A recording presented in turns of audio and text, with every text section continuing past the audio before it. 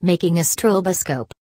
You require 1 cardboard disc 4 in diameter, 1 hand drill, 1 nail. Method. Take a cardboard disc 4 inches in diameter.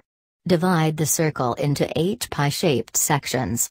This can be done by drawing a line through the center of the circle and then drawing another line at right angle through it.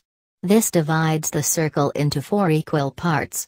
Now, divide each of these 4 parts into halves, thus producing 8 sections. Leave one section white and color the next. In this way, you will have white sections and 4 colored sections.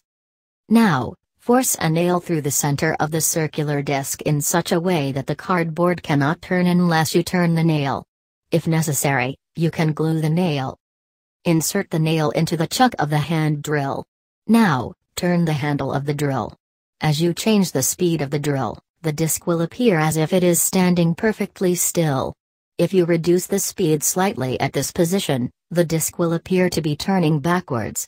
If you increase the speed, the section will move rapidly forward. This demonstrates the stroboscopic effects.